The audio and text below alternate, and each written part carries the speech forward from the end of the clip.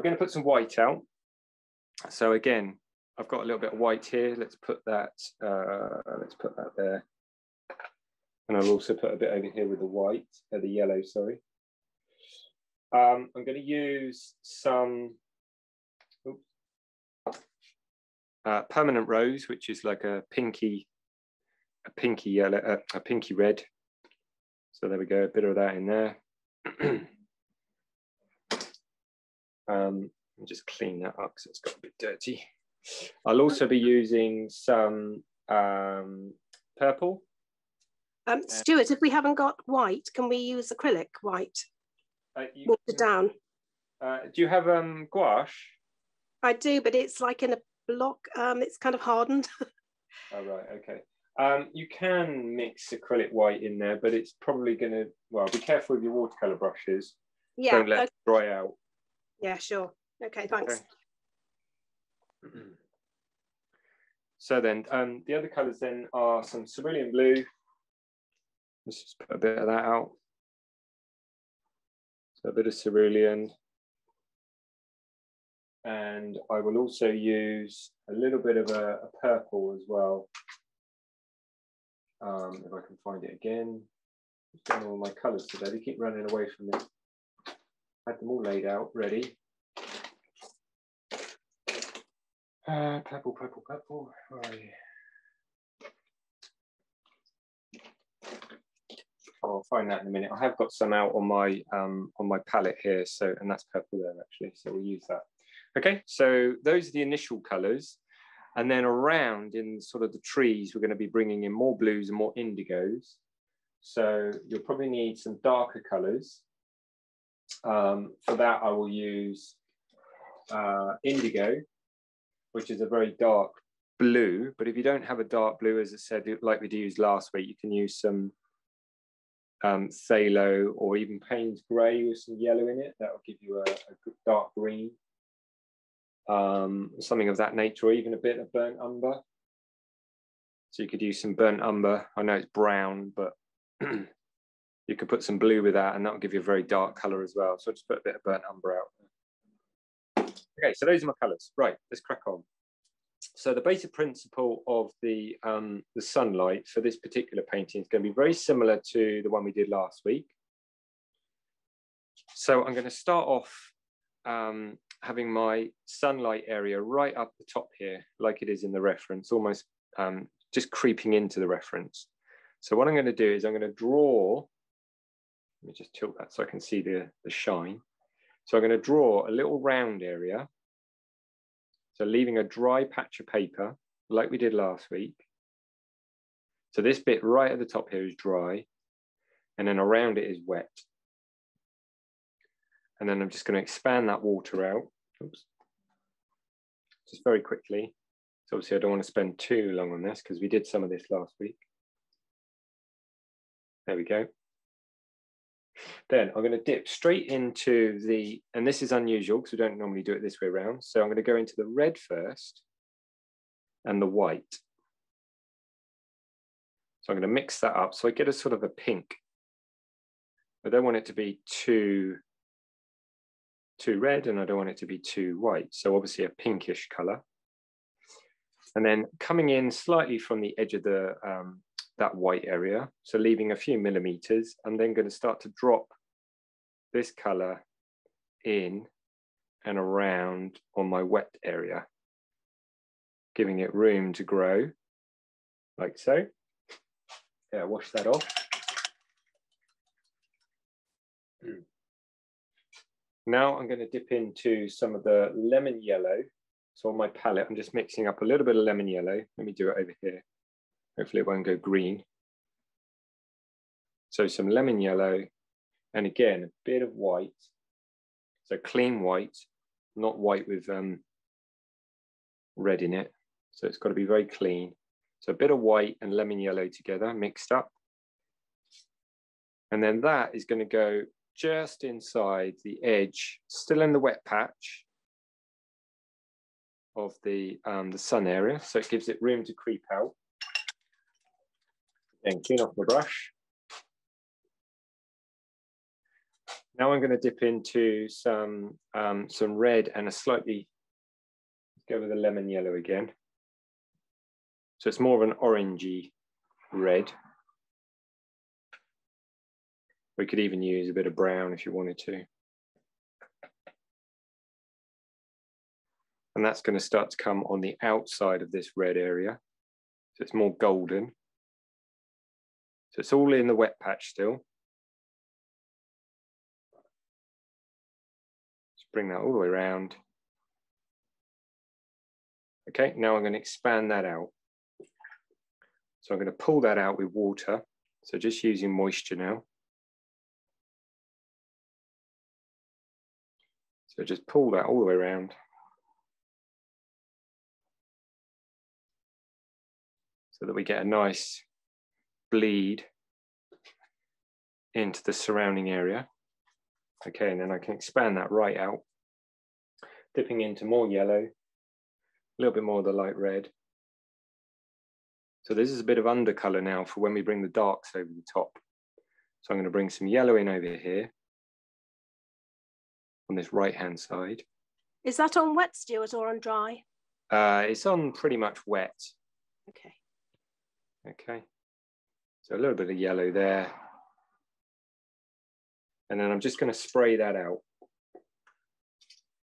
So just using a spray bottle,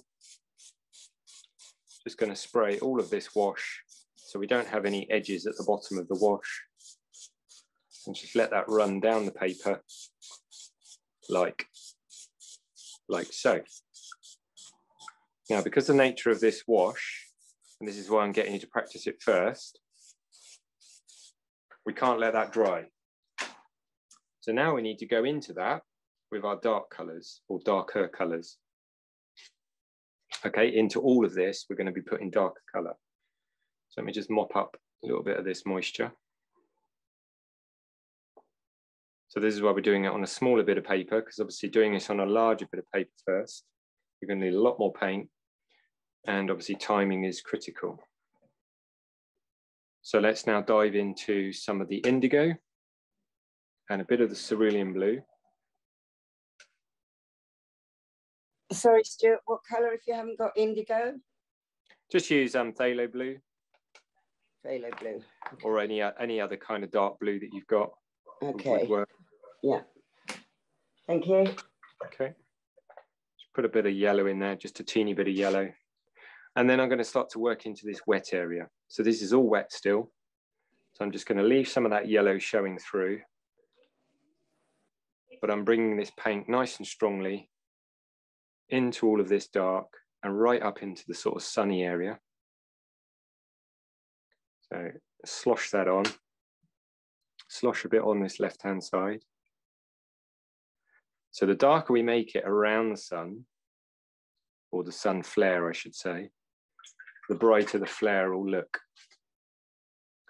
So I'm actually going to now change into some orangey colours, just as we get closer to the sun,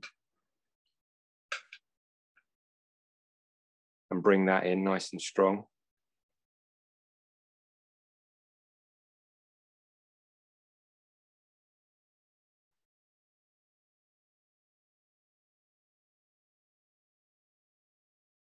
Little bits here and there. And go a little bit more yellow at the bottom. Is the pink red neat, Stuart? Pretty much neat, yeah. Okay. Top. Yeah, all the colours are pretty much, pretty neat here at this point, because we're going onto wet paper and it's all kind of just mixing as I'm painting it on there.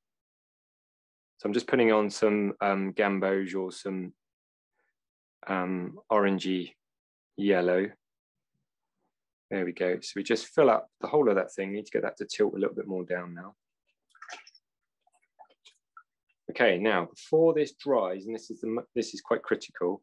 So where this color now meets the original sun color, I'm just squeezing all the water out of my brush, and I'm just going to feather the edge just very, very lightly, just to knock down the edges between the two colors, so I don't get a hard edge.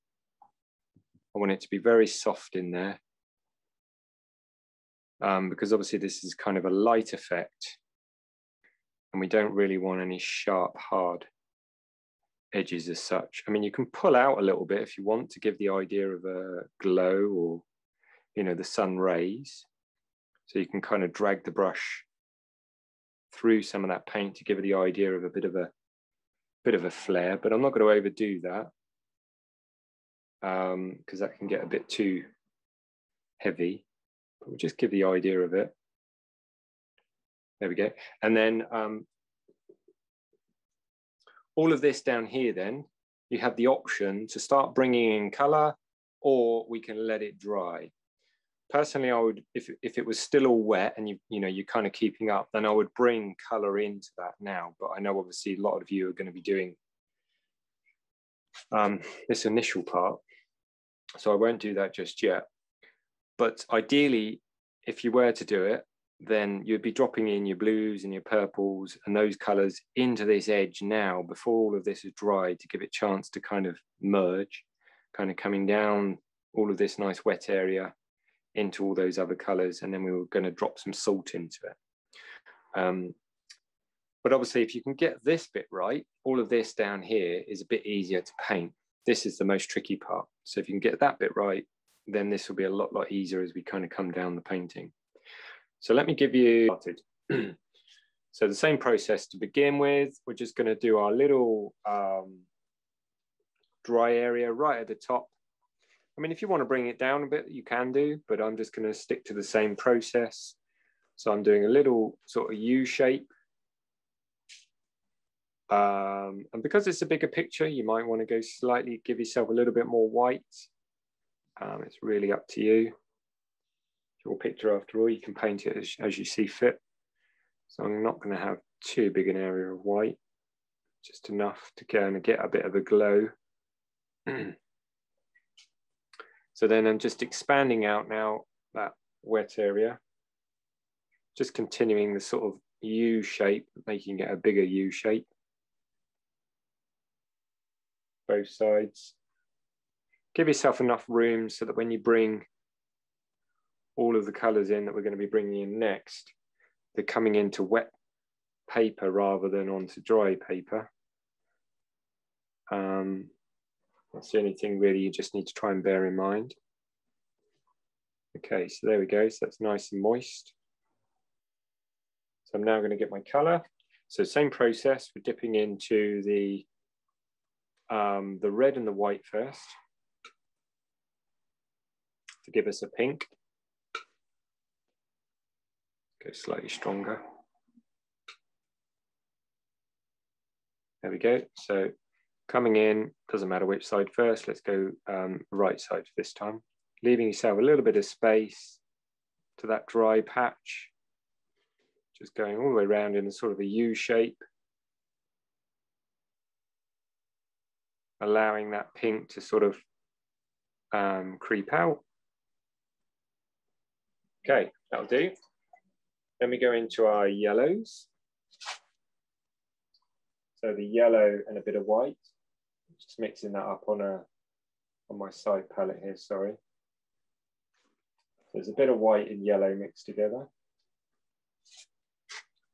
And again, I'm going to just bring that in just on the edge of the pinks, just letting the two touch together.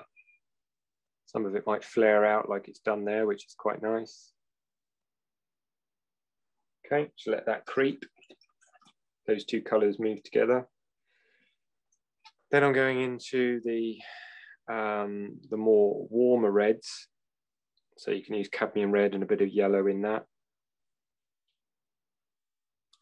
And that's going to come on the outside of the pinky red.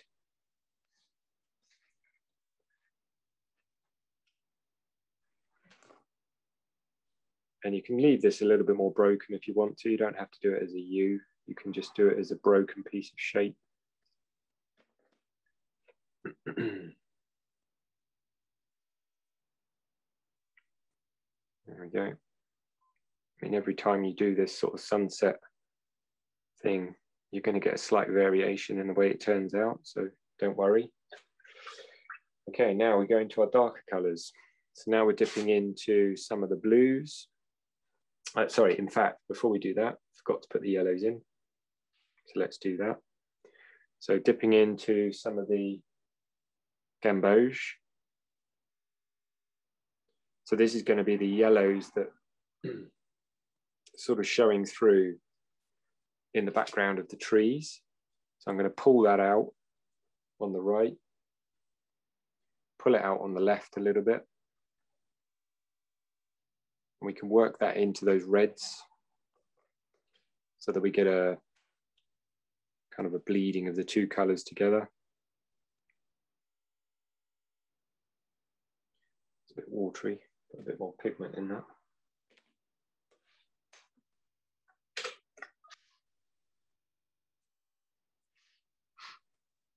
A bit more yellow in there, a bit too watery.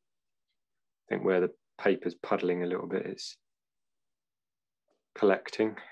So, okay, so there we go. We'll just bleed all that out to the right. And then I'll get the spray bottle and then I'll just give this a quick spray. Make sure it's pumped up. I'm just going to spray the bottom of that out.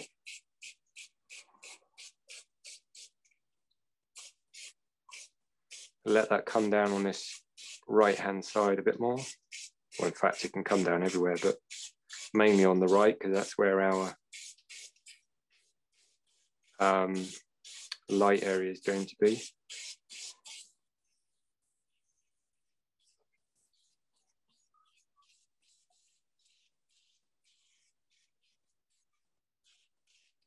Just spraying that out.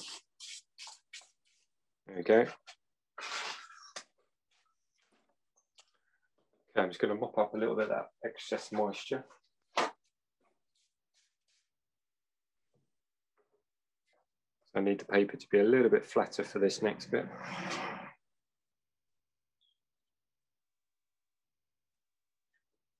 As I start to bring the darker colours in. Before I bring the darker colours in, I'm going to bring a little bit more of the yellows. So the gamboge. Perhaps a little bit of cerulean in there as well. Tiny bit, not too much. Just going to wiggle that into some of this lower area where the grasses are going to come later.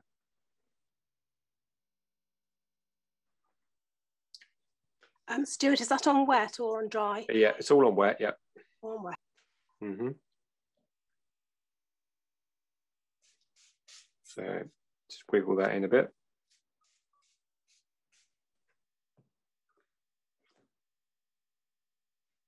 Obviously, it's not going to stay as strokes as such because it's on wet paper, so it will just kind of mix and merge, but it's just to get us started. I might even take a little bit more of that pinky colour that we used in the sun up here, with a bit of white in it. Just drop a bit of that in as well, in places, while it's still moist.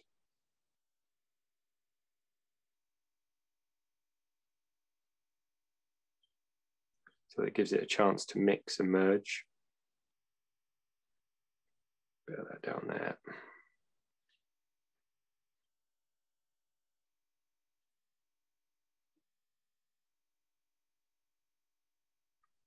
Okay, clean the brush off. Now we need to go into some darker colours. So into my indigo, bit of cerulean in there, and then just going to check to see how wet the paper is. Drying out a little bit. I'm just going to give that a little spray.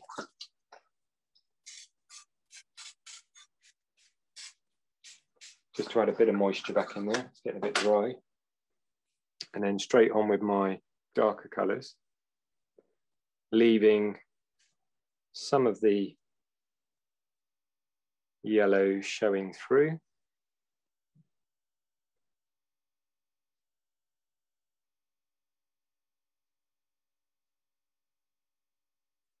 Bit on the left-hand side here.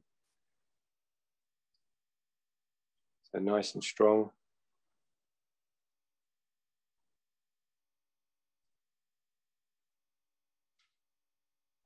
obviously, as I said before, the darker we make these colours, the brighter the sun or the sun effect will be. Just dipping into a little bit of purple there as well.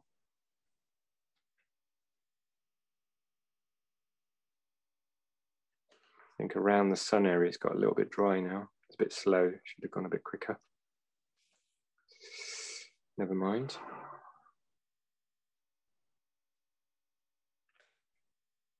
Just bring a little bit of that in there, and then I'll run some water through it just to add a bit of interest. Okay, don't fiddle with that too much. I'm going to get a pipette, some clean water. Oh, that pipette's filthy. Get a clean pipette. Just going to run a bit of moisture into these. It's got a little bit too dry. Just to break it up a bit.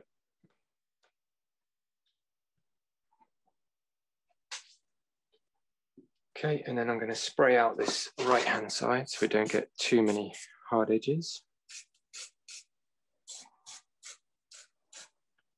And this bottom edge. Just give that a little spray.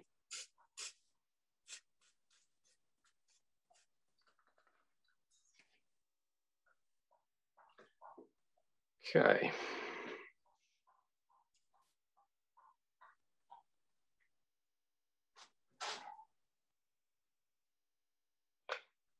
Just going to soften a little bit of this off.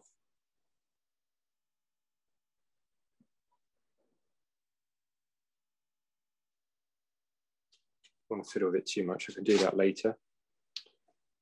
So where these are kind of run a little bit too much, I'm just going to spray those out. Don't want that. Don't need that either. Can't really spray that out because obviously it's going to affect that, so I might have to leave those. Too bothered. Let's run in some more dark. So a bit more cerulean to tilt the board a bit flatter. Bit of yellow this time into it, maybe some of the gamboge, so it's slightly greener. It's going to fill in this top corner with some more colour. And then start to think about bringing in the next row of foliage, which is going to come at the bottom of this. So some blue, cerulean blue, and a bit of red in there, just to purple it up. Again, pretty strong. Tiny little bit of white, not too much.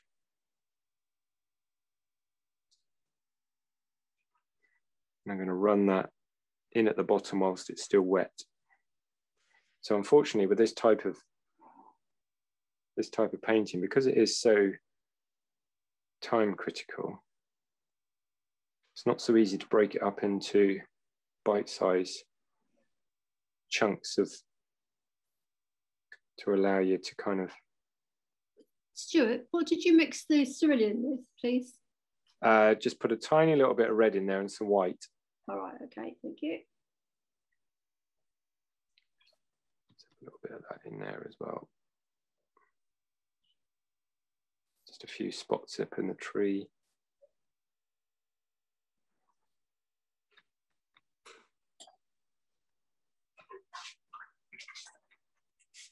Clean the brush off. Okay, so I probably could now actually give you a chance to catch up. All I'm going to do before I stop is I just want to work a little bit around the edge of that sun. It's not gone quite as nicely as I wanted it to. So I'm just going to get a clean brush. And I'm just going to feather out some of the edge just to soften it off. And stop it being quite so heavy. And obviously always the risk with doing this is that you're going to agitate all the paint that's already there. But sometimes the risk is worth it. Sometimes it works, sometimes it doesn't. Just want to lose a little bit of that red there. It's a bit too heavy. Run that back into those existing colours. Just soften it off a little bit. That's a bit better.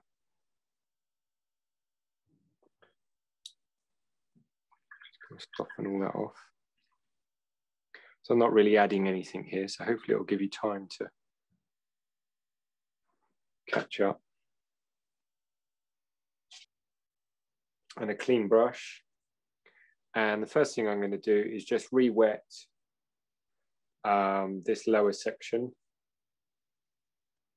So I'm going to leave a good amount of this area dry. I'll need to bring some water down to the top of it because otherwise we'll end up with a big line. But I want to leave most of that, this sort of V area dry. And the rest of this is all going to get some water on it so that we can bring the paint into it. Okay, and I'll probably spray some of that out on the right there, so I'm not too worried about what goes on there. So there we are, so a bit of moisture.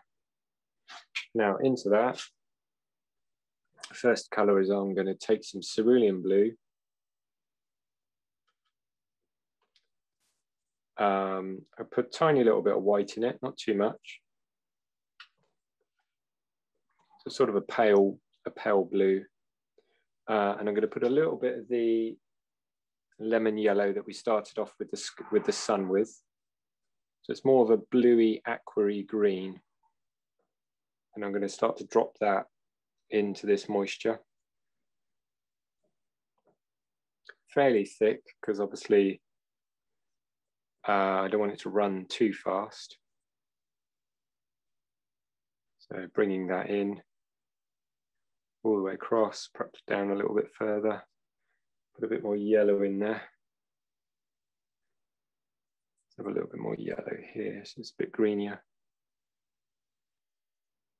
in places.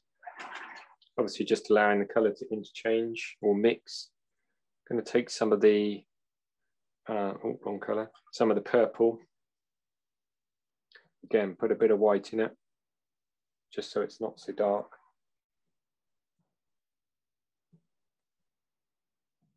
It's a slightly lighter purple. Some of the cerulean blue in there, so there's a bit more of a bluey purple. More lavenderish. I'll bring a bit of that in there as well into those colours.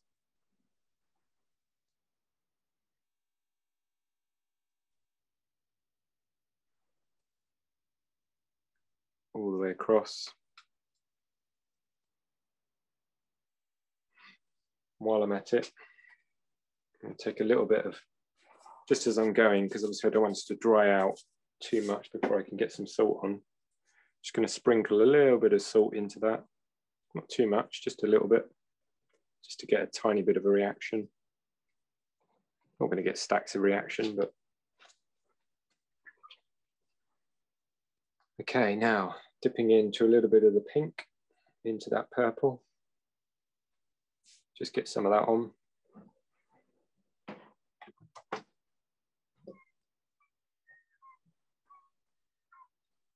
Take the spray bottle.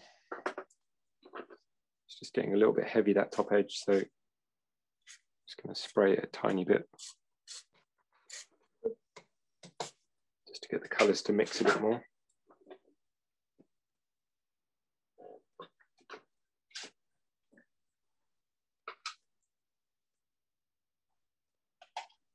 Okay, then into some green. We've got a nice emeraldy green up here. A bit more of the cerulean blue in it.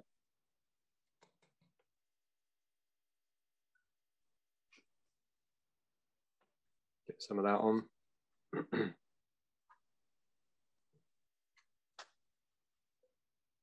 Bring that all the way through these colours.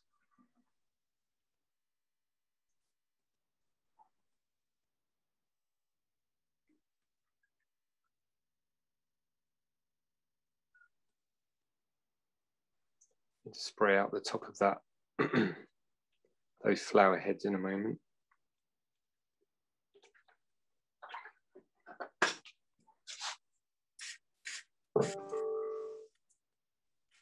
Someone got their mic unmuted.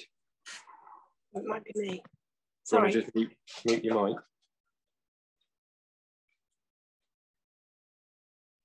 Just mop up a little bit of that excess.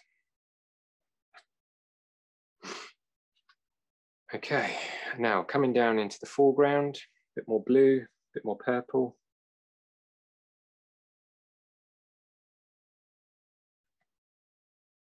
And then we'll chuck the salt on and see what happens.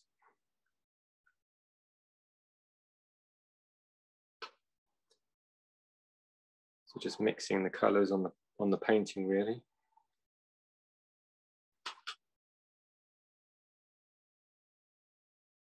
Sort of some cooler colours, warmer, brighter colours, cooler colours. Bit of white in it as well if you want. Perhaps even a teeny bit of brown as we're coming down into the foreground. And then fairly quickly, just going to get a bit of spray and then also some salt. Just give all of that a little spray just to mix a bit more.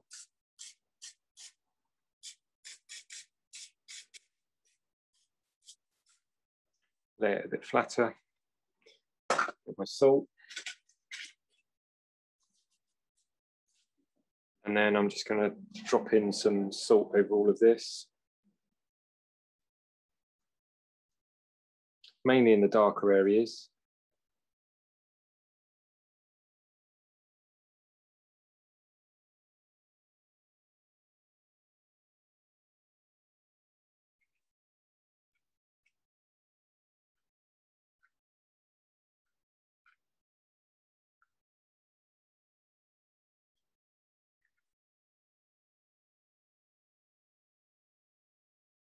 And then I just need to leave it alone to see if it gets some reaction. Okay, that's it.